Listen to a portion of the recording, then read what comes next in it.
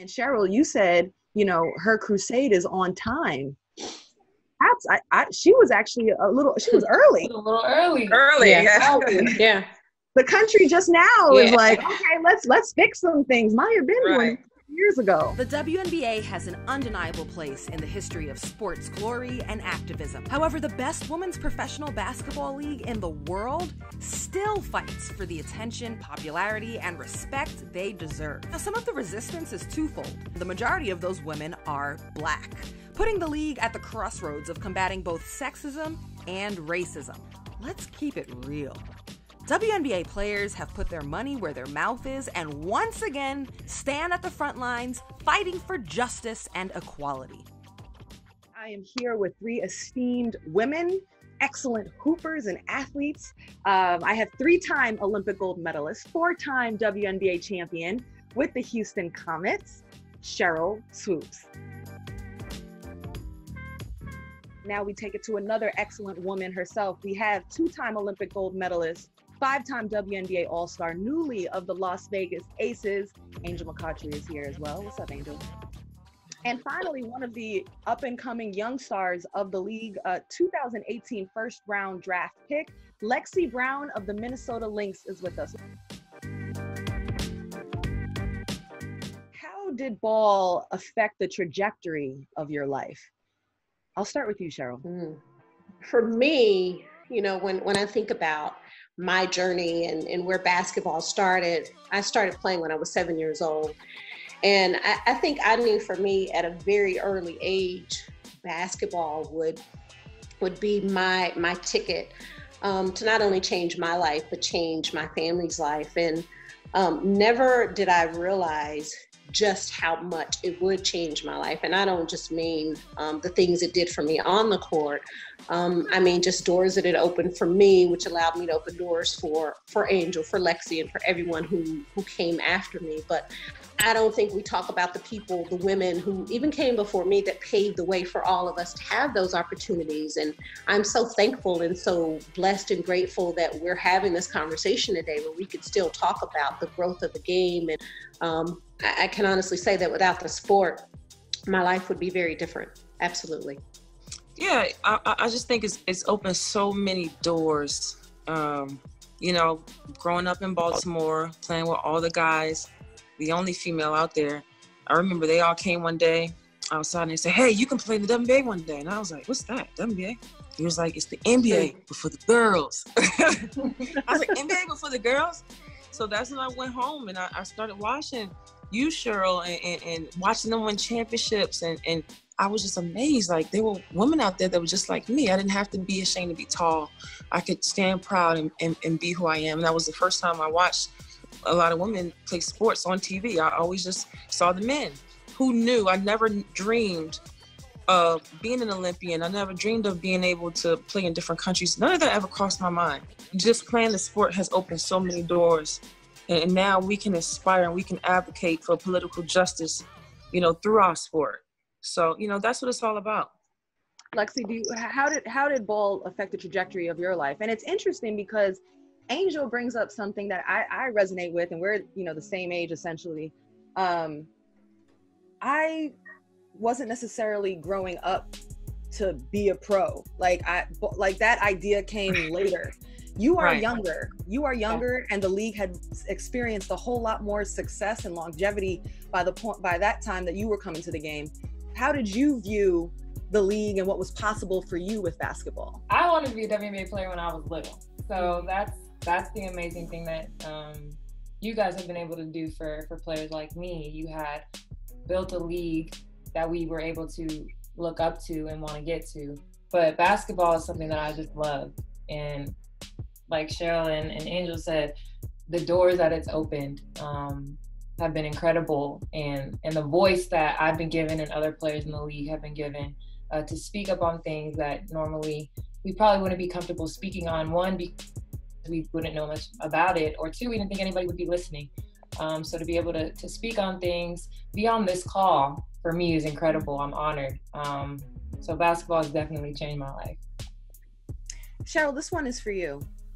You played in the inaugural WNBA season, 97. The league starts up. You guys with the Houston Comets win the first 4 championships of the league's history.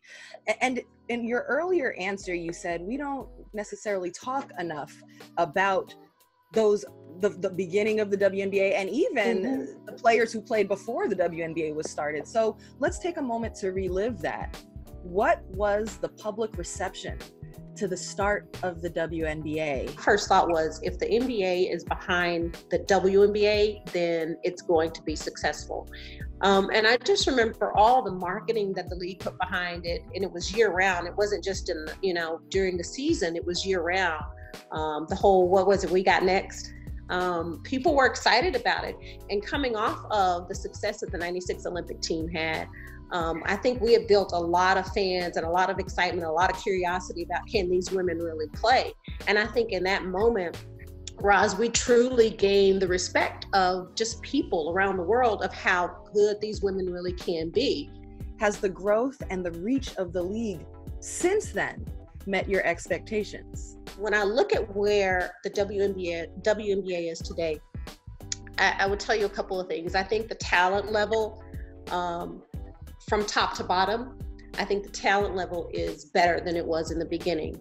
And what I mean by that is that you have teams that you don't know who's going to win a championship from one year to the next. Not to say the talent wasn't good then, because it was, but the thing I would say does disappoint me a little is I think the league could and should do a lot more in marketing players. I know players are talking about how to use the platform in a meaningful way and how the WNBA can also support them in doing that. What are meaningful, non-superficial, non-performance ways that the WNBA can use this 2020 season to affect change facing racial inequalities and systemic racism in America? We can definitely use this sport as a tool. I didn't agree with some NBA players who said, hey, this is this distraction, it's entertainment. No, we're here to unite. We use our basketball as a tool. We inspire. This is the time now to play and fight for the social injustice. We're definitely going to be, we're definitely going to have our shirts on. I think we can use our interview platforms to speak up look, Breonna Taylor, she was in Louisville. That's where I went to school. Right now we're advocating for that. You know what I mean? We can use this tool to fight against the social injustice. And this is the time now. I agree with everything that Angel just said. I think also I'm excited that, although the bubble is not an ideal environment, we're also going to be in there together. So we'll be able to bounce ideas off of each other, share stories, share experiences with each other. I think that usually, teams kind of do their own thing one by one because we're all in different cities. But I think we'll be able to, have one united voice, really, because we're all going to be in the same place. And I think that us as players are going to have a lot of control of what is said and shared because we're going to be the only ones in there. I think it's every player's individual decision, right? If you think it's good for you to play, then you play. If it's not, then you don't. Because not only do we have this coronavirus pandemic, and then we got the whole systemic racism, all that stuff going on. There's a lot going on in this country right now. And I think if players are going to play, then you make that decision and you play, but you have to have a plan in place. So is the NBA, WNBA going back to play, is that a distraction? It's probably a distraction for people who are already distracted anyway, right? And I agree with Angel, it's a moment for everybody to come together and say, all right, we have a huge platform. And it's no secret, the NBA and WNBA are predominantly Black. So the thing I don't want to happen is for players to start playing again, and all of a sudden they're back in their space and their environment and forget about the real world. Because these issues and these problems that we have today are going to be around for many more years to come. If we at some point, and I say we as all of us as Black people, don't put our feet down or put our foot down and say, listen, here are some of the changes that we want. Here are some things that has to happen. Here's where we need you to be on our side. I don't think players use their voice enough. And if players are saying, yeah, we want to play, I think it's a perfect time and perfect opportunity for players to take advantage of it and demand change. It's been too long. And I like what I see.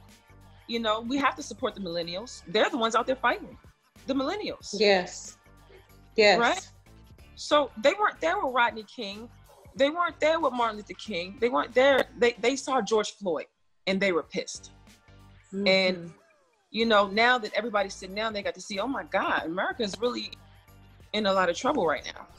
So guess what? You see in France, you see in London, they're tearing down Confederate statues. So we see things that we've never saw before. So some kind of change is happening, you know, but I think that we need to continue to use our platforms. Beyonce wrote a letter for Breonna Taylor. So we all need to use our celebrity and our platforms to really get this done. I want to talk about Maya Moore. She left hoops in the prime of her career to fight for criminal justice reform. And it's such an honorable cause. It definitely felt like it happened so abruptly. Like all of a sudden, Maya just didn't come back to hoops.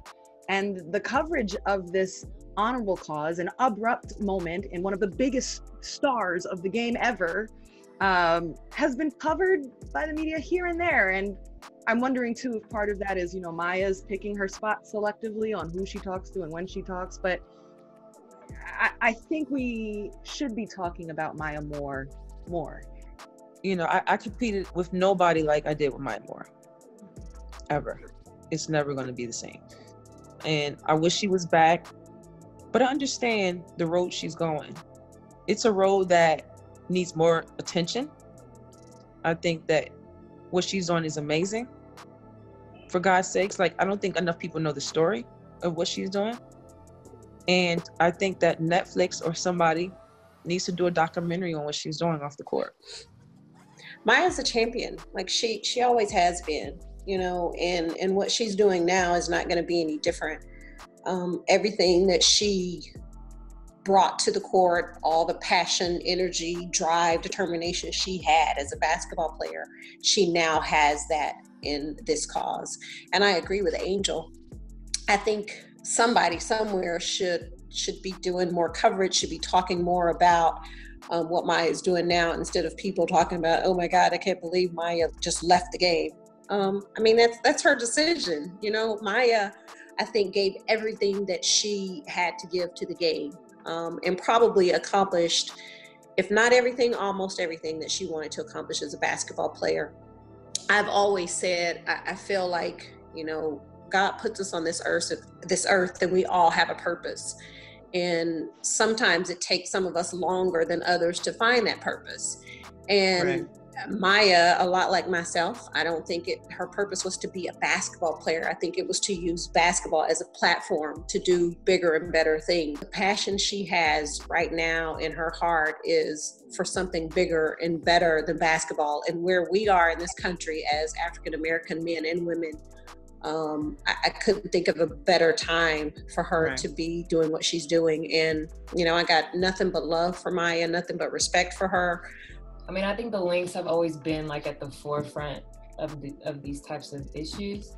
Now, knowing what I know now, I see, you know, one of the main reasons why is because they had, you know, someone like Maya playing on the team, and I'm sure she advocated for things like that. You know, her last season was my first season. So up until that point, you know, I had just been a fan, a spectator of hers. And then obviously my first season, I was kind of a fan and a spectator. I don't think she's getting nearly as much attention as she should. I mean, you see what some of the NBA guys have been saying about what they're just talking about leaving. They're not actually going to leave and leave all that money. That's how I feel about it. Maya actually did it. She didn't announce it. She just did it. And nobody's saying anything. All the attention that they have gotten for just saying, oh, we should just not play and go help the community. Okay, hear you, go do it. Definitely. And to your point, Lexie, like what Maya did was brave. She didn't discuss it, talk about it, you know, maybe do it. She left behind something that's wildly successful and comfortable for her. I remember, you know, those Stanford UConn battles of our college days, and then covering her in the pros. Maya's an excellent woman at everything. So what I see her as she steps into this next phase, as she fights for criminal justice reform, I see a woman that is still excellent. And Sheryl, you said, you know, her crusade is on time. She was actually she was early. A little early. Yeah.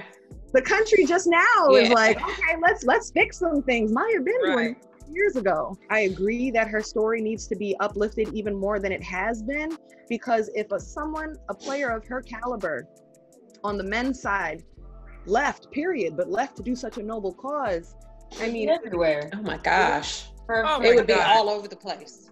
For years. Yeah. It would be a movie by now. It would be a movie. This would absolutely be like if a person like LeBron is not playing. Right. It So would definitely be a movie already. Maya, Not like, even if it was a LeBron type caliber player. If it was just a normal player, scored 2 points a game on the bench in the NBA, it would be everywhere. So very true.